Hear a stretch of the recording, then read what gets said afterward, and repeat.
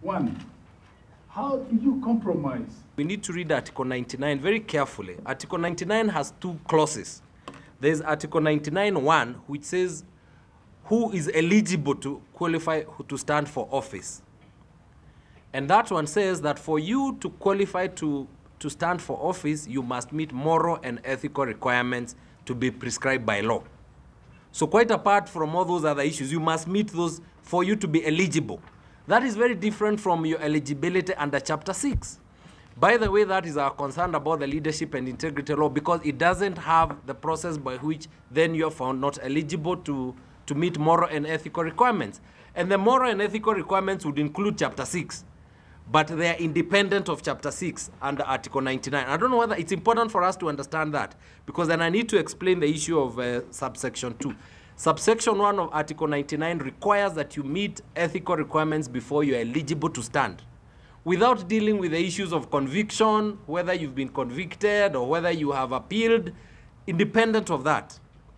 It is only in the second part of Article 99, and I believe that this particular subsection 3 was added by parliamentarians, that said that for you to be found to not qualified under Chapter 6, you must have exhausted all processes of appeal. Now, unfortunately for them, they forgot to do anything about 99(1). So 99(1) starts independent of 99(2). So even if your issues of failure to comply with Chapter 6 have not gone through that process of appeal and exhaustion, you can still be disqualified under Article 99(1), which requires that you meet ethical and moral requirements, which is why I keep saying that is why it's important for us that those moral and ethical requirements, which are there in the leadership and integrity law, they are provided for, they are listed, that you must have a way by which they are tested.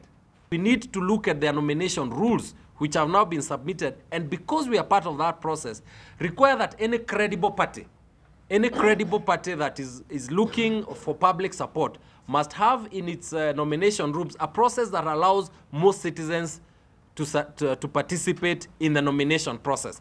And if there's significant outcry on that issue from citizens, I can guarantee you, political parties and all politicians listen to what Kenyans say. They will change their rules, because they also have not much to lose from having a fairly credible process. We have placed a lot of faith in the ability of law to stop people from standing.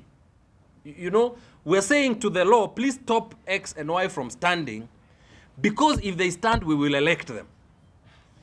Yeah, that is precisely. It is failure to take personal responsibility. You know, it is a failure to say that it doesn't matter whether or not you allow them, we're not going to vote for them because they don't reach integrity.